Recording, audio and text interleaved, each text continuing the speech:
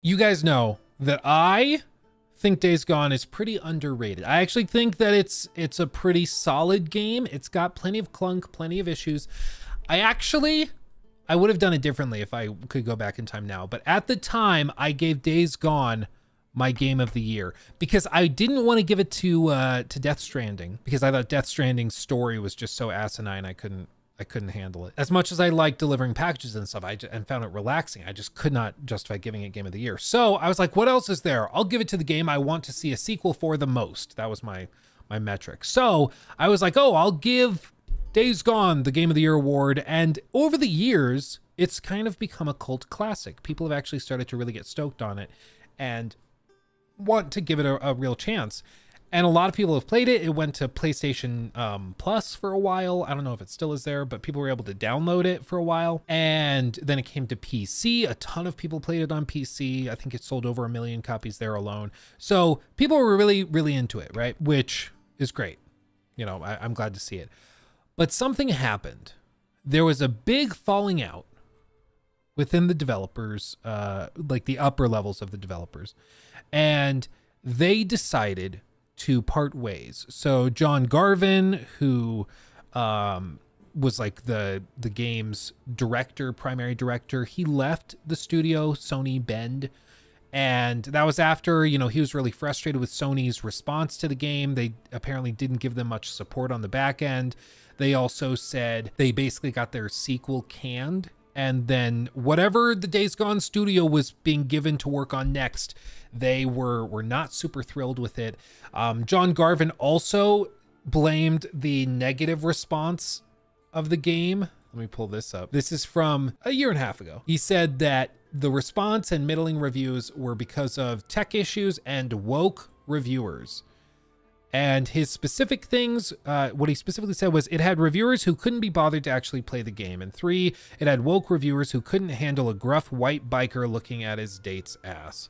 Yeah, and there were a couple of instances that were linked in like the comments. I remember seeing that original post, and they pointed to like clips of reviewers being like, and it's just another gruff white male to play with.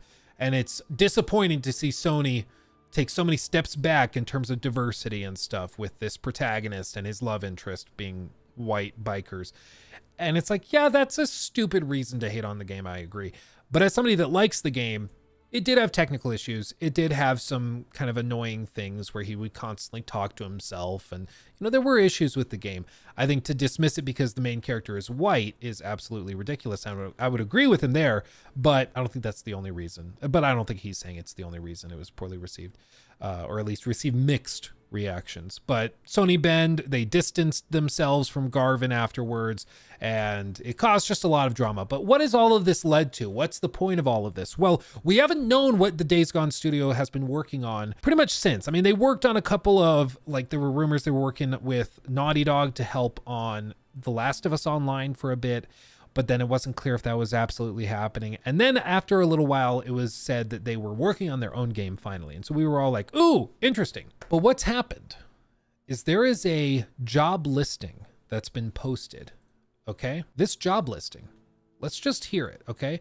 It's at PlayStation Global in Bend, Oregon. This is PlayStation Sony Bend Studios, okay, in Bend, Oregon. Beautiful, beautiful place. I mean, it looks just like the game, basically. I mean, they basically just set the game in their hometown. And what this job entails is very, very disheartening as somebody that was interested in this studio a lot.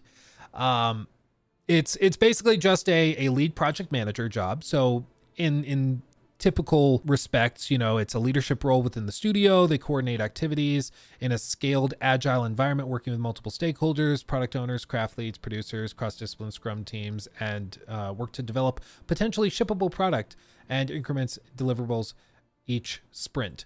Basically, the project manager is going to be in charge of supervising development on a project that has multiple phases of deliverables. Now, this could just be a regular game. It could be like, okay, we need to deliver one, like the beta at 0.5. We need to deliver regular updates. We have to ship 1.0, and then we have to do these patches and these side releases and things. But that's not actually what it is. You notice that it specifically mentions working with multiple stakeholders, working to provide potentially shippable product increments and deliverables each sprint. It's starting to sound like individual little deliverables at regular paces, right? That's not super common in the single player space, right? What are the other requirements? Let me show you.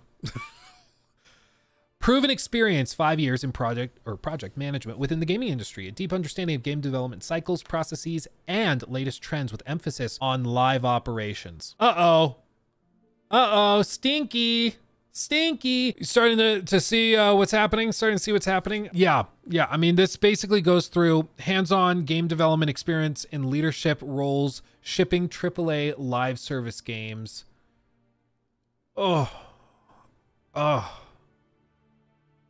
they just break down in extended detail how this job is for a project manager that needs experience in live service projects specifically, which is quite disappointing. In this article, it also says that ideally, the successful applicant will have, quote, experience redefining studios from traditional boxed product focused game development into live service development studios in a key leadership role. So they're straight up saying the person who gets this job should have a history of transforming a single player development studio that ships traditional boxed products, and they need to be able to transform the studio into a live service one and be in a leadership role during that.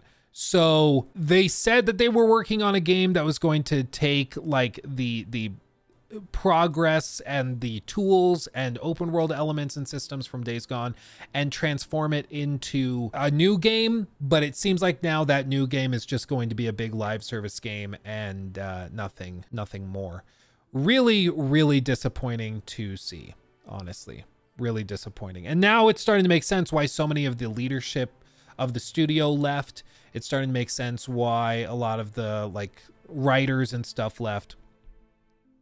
They're just moving on, which is just disappointing. I mean, it's too bad. It's too bad. And this is once again another holdover of the Jim Ryan legacy of just taking their single party studios and trying to transform them into live service studios to pump out more live service games. And maybe their live service game ends up being awesome. Maybe it does. I don't know. Maybe it is just Days Gone, but an MMO with these hordes of zombies and stuff. That could be interesting because the hordes were super cool and that was some impressive tech they had. So maybe they do something like that. I don't know. But it's damn disappointing to see that not only are we not getting Days Gone 2 or anything, but the studio is hiring people specifically to transform it into a live service development studio, which is just really frustrating. Yeah, I mean, back in 2021, Sony confirmed that Bend was working on a new IP, which was building on the deep open world systems they developed with Days Gone, which deep open world systems developed on a single player game. We all thought that meant they were working on a single player game. They were not, apparently. They've been working on a live service game and they're still hiring to expand that out. So I'm sorry to be the bearer of bad news, but it seems that Sony has chosen to bend studios over and raw dog them with live service stuff, unfortunately, which is just disappointing. Unfortunately, looks like their days are gone. Yeah, looks like their days gone too. He took my thing.